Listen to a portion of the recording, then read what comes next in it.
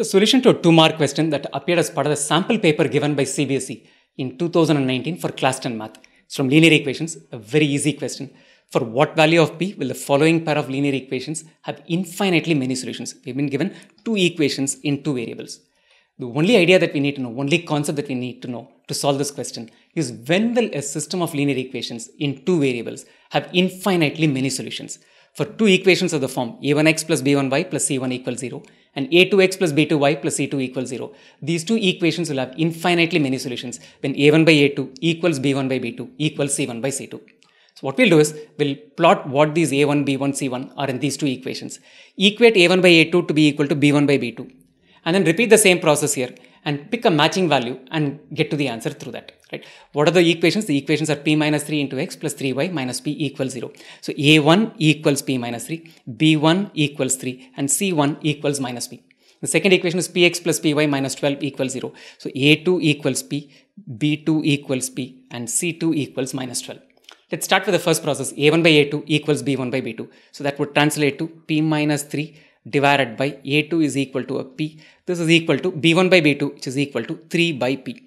Cross multiply and solve for it. So we'll have p times p minus 3 equals 3p.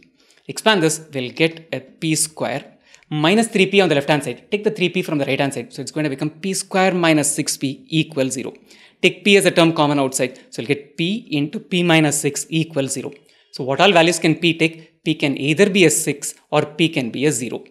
Let's repeat the same exercise with b1 by b2 to be equal to c1 by c2. So b1 by b2, b1 is a 3, b2 is a p. We have done it as the second part of this. This is equal to c1 by c2, which is minus p divided by minus 12. Minus p by minus 12 is nothing but p by 12. Cross multiply and solve for it. We'll get p square equals 36. So what are the values that p can take if p square equals 36? P could be a 6 or p could be a minus 6. The value of p that matches in both these ratios is when p equals 6. That's the answer to the question. Quickly summarize it in a printed form. These are the equations given to us. We're equating a1 by a2 to be equal to b1 by b2. We've got two values for p equals 0 or p equals 6. Running through the same exercise with b1 by b2 equals c1 by c2. We've got two values for p, plus or minus 6.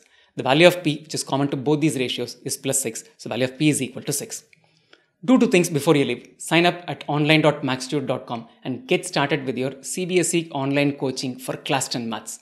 Takes all of 3 steps and less than 5 minutes to get started with this coaching. And before you leave, do one more thing. Subscribe to this channel, youtube.com/maxtute. Spread the word among your friends and classmates.